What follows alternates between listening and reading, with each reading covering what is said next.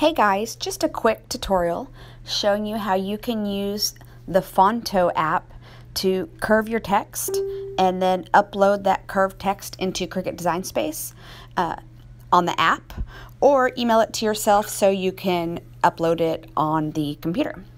So first I'm going to open the app. This is what it looks like, the one on the left, Phonto. And I could be doing this stuff wrong. I don't know. This is just what I found works. But I click the little camera icon at the bottom, and then I tell it I want a plain image. And then I click on the white one on the top right. And then I hit the little like send icon up at the top right side and tell it I'm going to use it. So now I have a white box that I can type onto. So I'm just going to click on the box and tell it to add my text. So what I learned the first time that I got in here was when I went to the fonts, you know, it has all of these fonts that it would give me. But I clicked on the My Fonts just to see what that was. And there was nothing there, but it told me how to install fonts. You can see it down here at the bottom. So I went into iTunes and learned how to copy all of my computer fonts onto my phone. And this has been a little while, so I actually have more fonts than this now. I probably need to update it again.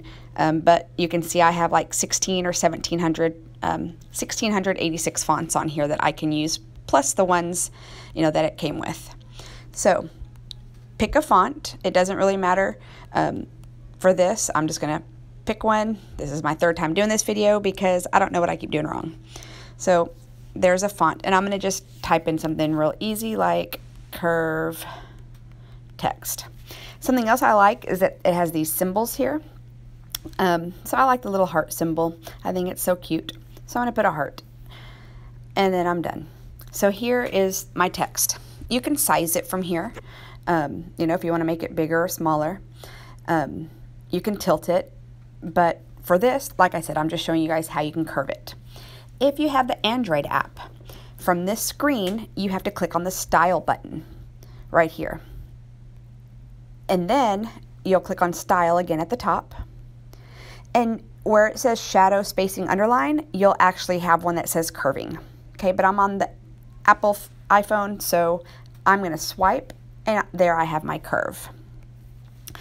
So now you can adjust how much curving you want. Do you just want to arch it? Do you want it in a circle? So if I just want to arch it just a little, well then there I go. If I want to make it a circle, well then I do it the whole way. Let's say I want to go the other direction. Well, no problem. I'm going to go backwards. Okay, and you might be saying, well, that doesn't look straight, or what have you. Well, that's because I have that little heart and an extra space. But you can see it does, you know, do it evenly. And so it curves it the same amount on both sides. So once you have the text where you want it, you can click down here at the very bottom right, the little send button. And again, if you're on Android, you cannot upload into your Design Space app. And if you don't use the app, you want to put it on your computer, well then you can mail it to yourself by clicking the mail option right there. Or if you want to go ahead and use the Design Space app on your iOS device, you can just save it. So I save as a PNG. Then I'm going to go and open up my Design Space app.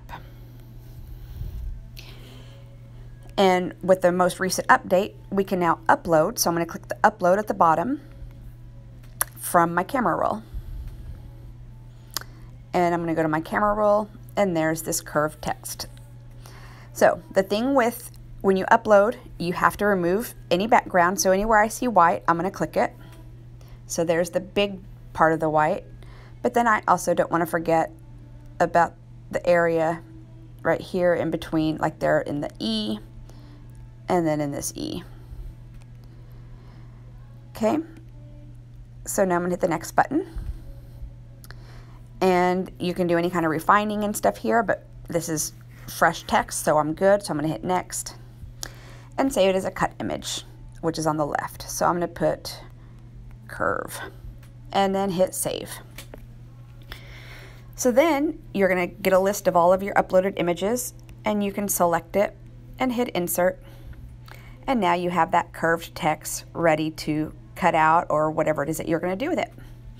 So again, adding it to Cricut Design Space app only works on iOS devices right now, but you can use Phonto to curve your text and email it to yourself if you don't use the iOS app.